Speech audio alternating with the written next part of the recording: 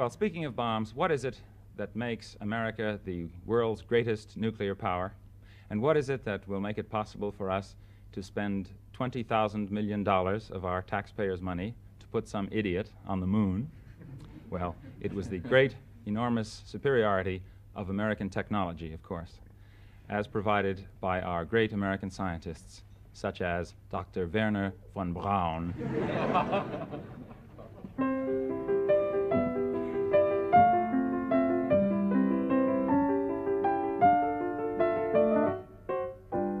Gather round while I sing you of Werhner von Braun, a man whose allegiance is ruled by expedience.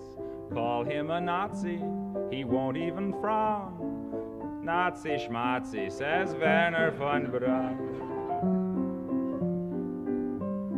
Don't say that he's hypocritical, say rather that he's apolitical.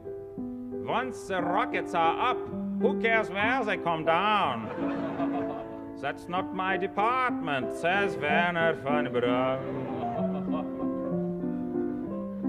Some have harsh words for this man of renown, but some think our attitude should be one of gratitude, like the widows and cripples in old London town, who owe their large pensions to Werhner von Braun. You too may be a big hero once you've learned to count backwards to zero. In German or English, I know how to count down. And I'm learning Chinese, says Werhner von Braun.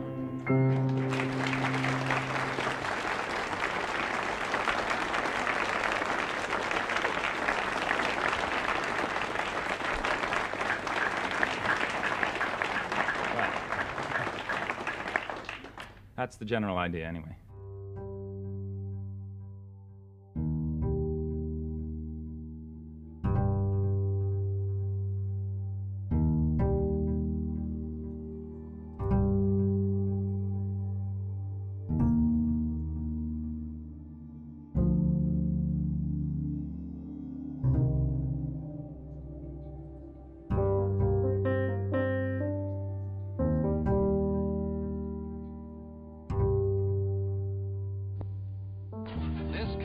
Part of a flying laboratory is recovered by Clyde Holliday of Johns Hopkins, who prepared it for its trip to the upper stratosphere.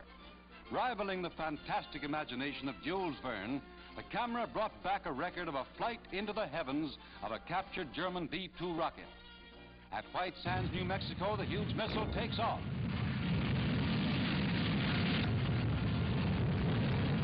Air Force pictures show the rocket in flight, and the flying camera automatically takes over.